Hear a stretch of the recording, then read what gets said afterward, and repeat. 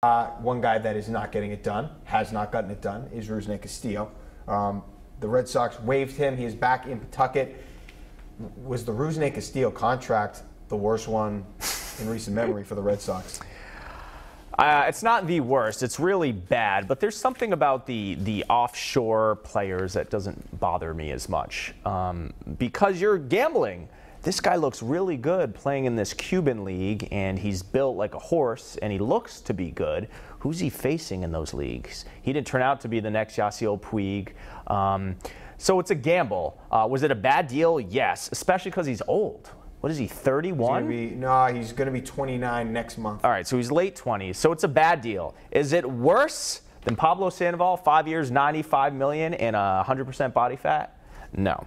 Worse than Carl Crawford, 7 years, I can't talk to the media, I can't deal with Boston, I'm melting down even though I was a 5-2 player in Tampa, $142 million? No.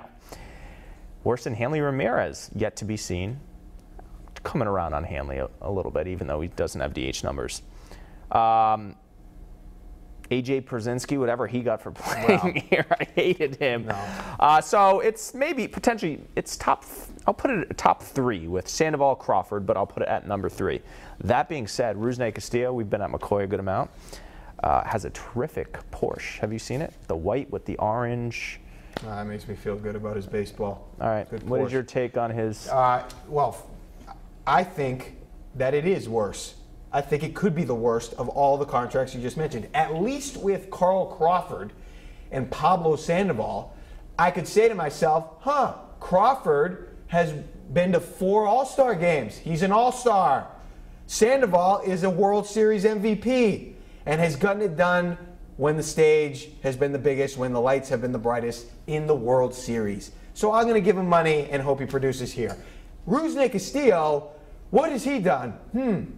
Oh, he looked good in shorts and a shirt that was tight. Terrific. Did he even play? Did they even see him play in Cuba? He worked out.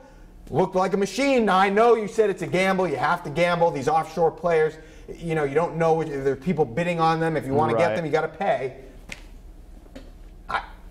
You didn't know anything about him. And you said he was 29 years old, late 20s. He's not young. If he was 17, maybe I'd feel a little different. But he was already approaching his prime. I mean, it was now or never for him. He didn't have time to come in and develop. $72 million.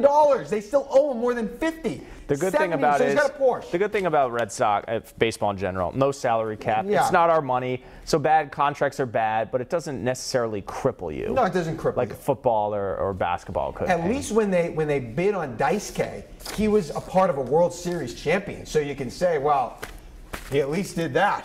This guy, Dice-K was good for a couple years. I hated watching him because he was so slow. But wasn't he 14-1 one year to start a season? He had a couple good years. It probably didn't earn the money they gave him. It was 50 for the bid to get him, and I think he had a 50 from there. All right, we close out.